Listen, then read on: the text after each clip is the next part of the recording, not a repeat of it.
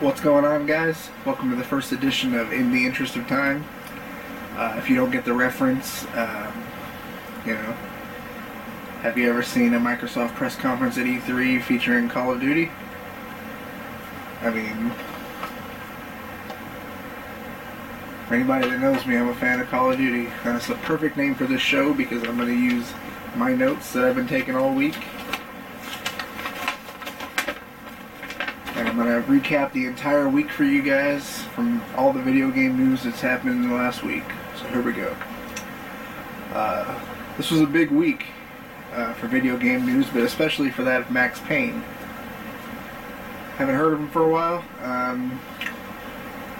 Nobody really has.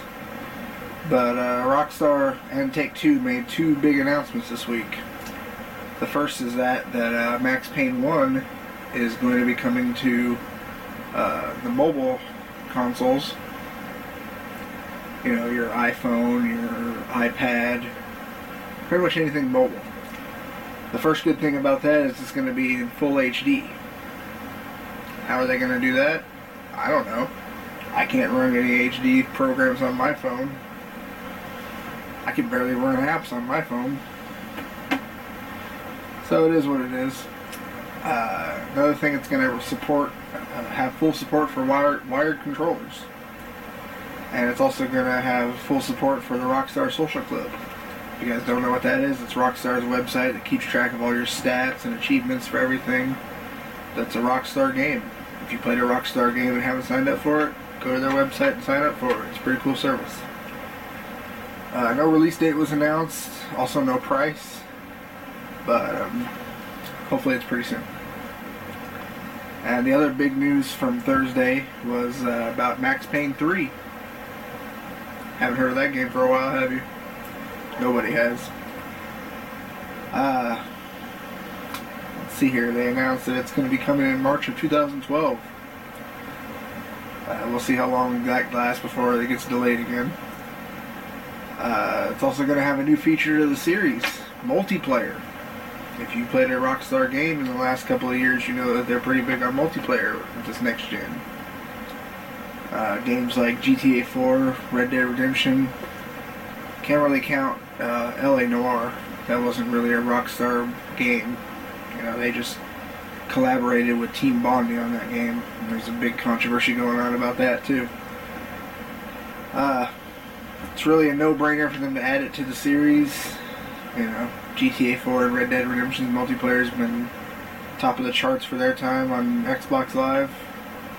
Probably on PlayStation Network as well.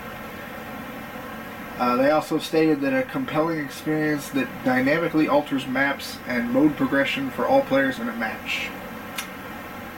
Whatever that means. On Wednesday this week, sports fans rejoiced. USA Today reported sales figures for Madden 12 in the first week sold 1.4 million copies. Looking back to last year's debut of Madden 11, 12 saw a 10% increase. It's good for the series. It's not really good for the people who are tired of playing the exact same game every year at full retail price. More sales figures were announced this week. DICE announced that Battlefield 3 has already sold 125. That would be a staggering number. 1.25 million pre-orders. Quite a big jump from that of Battlefield Bad Company 2. You know, I mean, that game had pretty high pre-orders, and that went on to sell 2.3 million in its first month. And over 9 million copies have been sold since. So, you know, Battlefield 3 is going to be a big seller for the company. Can't wait for the two big first-person shooters that duke it out this fall.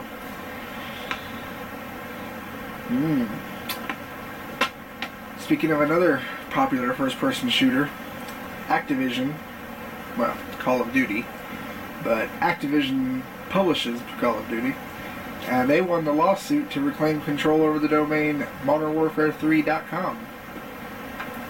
Have you heard of that site? Probably not.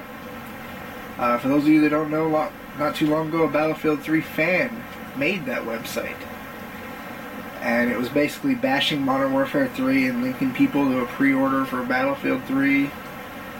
And Activision got pretty pissed off, you know? So they sued, and they won the domain. And as of the time of me making this video, the site is offline. But we're sure pretty soon that it's going to link to the official Modern Warfare 3 website. Are you tired of playing Saints Row 1 and 2 with its not-so-stellar DLC? Be sure to jump on the bandwagon for the third game.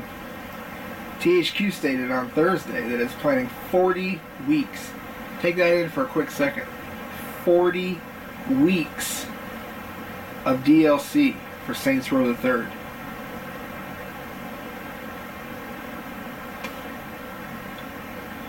No word on what the DLC will be or how much it's going to cost.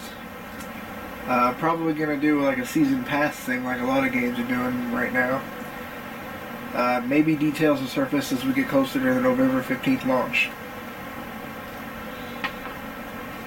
Have you been going back to school this year and hearing a lot of your friends talk about that new hit game on the Xbox 360 marketplace, From Dust?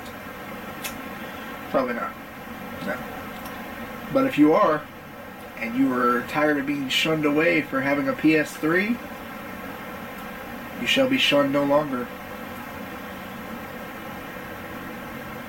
I don't even know the name of this developer, but they announced that PS3 was going to be getting the title. It was going to be coming on September 14th in Europe, and originally the 27th of September in the States. A lot of people disagreed with that. A lot of people complained. Sony bumped up the date to September 13th. So if you didn't want to wait and you complained, good for you, I guess. More DLC news hit on Thursday. Deus Ex Human Revolution. Have you heard of it? You should have. It's a pretty hit game right now. Eidos was so glad that the game was a smash hit that they're doing some DLC for it. Yay!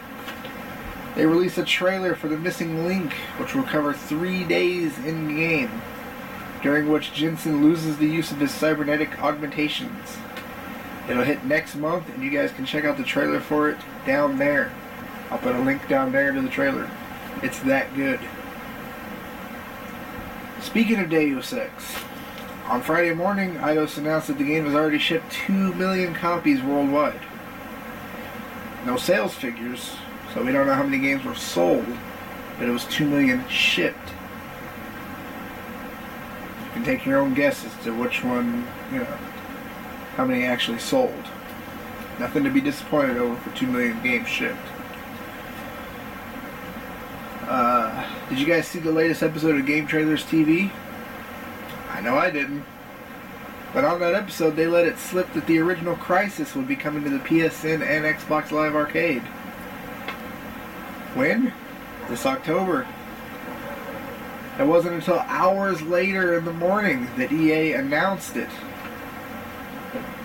It's going to come in at $19.99, or 1,600 Microsoft points. Price point. Yeah, that works. It'll also be remastered and come with 3D. Although I'm not really sure why you have to remaster a game that a lot of PC gamers couldn't even play because this thing was so demanding on the system. Your guys' guess is as good as mine. Some more news on Thursday. Ubisoft announced that the multiplayer beta for Assassin's Creed Revelations will be free to everyone on PlayStation 3. If you haven't got it, get it quick. The beta ends tomorrow, September 11th. No time was given. It just says the beta ends September 11th. So if you haven't got it and you want to try it out before it comes out this November, hurry up and go download it. Crimson Alliance, that RPG-esque, game that impressed a lot of people, when it launched over the summer on Xbox 360 Live Marketplace Arcade. Try to find the letters for that one. It launched for the low price of free. A free Summer of Arcade game? Are you serious? No, you're not serious. Little did everyone know that downloaded it that the free game was a mere trial.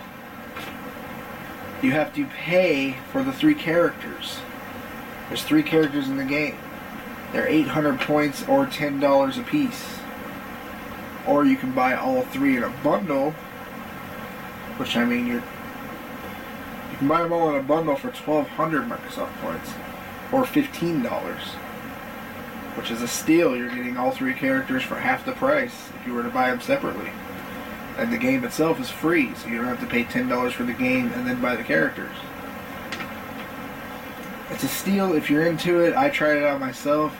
I wasn't really feeling it, so sadly it got deleted. Dead Island. You guys know that game that was supposed to be a huge smash hit with that really cinematic, you know, sad looking trailer that came out.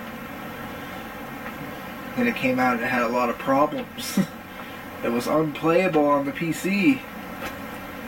Day 1 patches had to come out to fix a lot of the bugs that were going on. But that's the sad part. The good part is going to be getting some DLC later this month. Did you pre-order the game? If you did, you're getting the DLC for free. If you didn't, it's $10 for those of us who didn't pre-order the game and also didn't buy it. The DLC is called Bloodbath Arena. It adds 4 new maps. Also in the statement that was released was the fact that all the cash and XP earned in the DLC will carry over to the main campaign. So if you're looking for a little bit of help, you know, maybe you don't have any cash, you're kind of low on your XP, you want to level up some more before going any further in the game, get the DLC, level up in there, and then it'll carry over. And the last bit of news this week was this past weekend, actually, and it was, I guess, a collaboration, although it was mostly Activision, but Treyarch, Infinity Ward, Sledgehammer Games, they were all there. They had their big new convention for Call of Duty. Call of Duty XP was the name of it. Kicked off a 2-day event over in LA. I'm putting it that way because I live right next to LA. New multiplayer details were released for Modern Warfare 3. A lot of which are hopefully going to balance out the game. They're getting rid of a lot of perks like Last Stand. You know, they're actually listening to the feedback from Modern Warfare 2, which is a good thing because that game was just unplayable online. They also showed off the new short film, Find Makarov, Operation Kingfish. That got a huge ovation from the crowd that was there. And the people that were there said that the event was just insane. Day 1 closed with a concert from Dropkick Murphys. The event closed the next day with a performance from Kanye West. So, you know, he's the guy that thinks Beyonce should have won.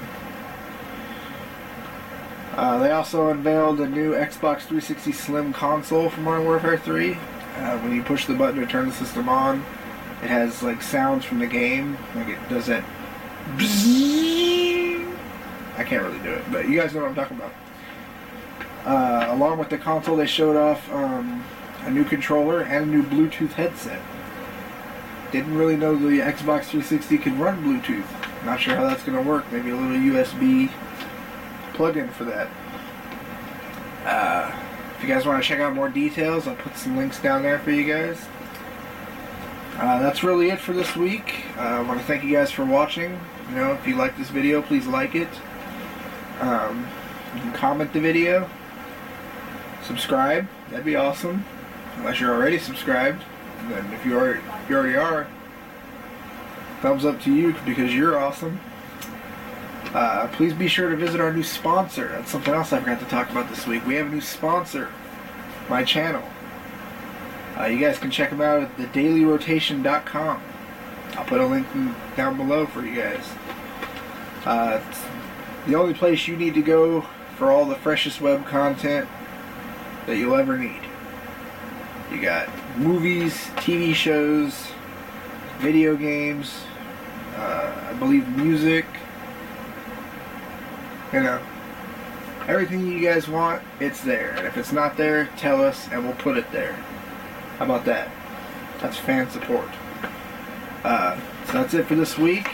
I'll see you guys next week with the next episode of In the Interest of Time.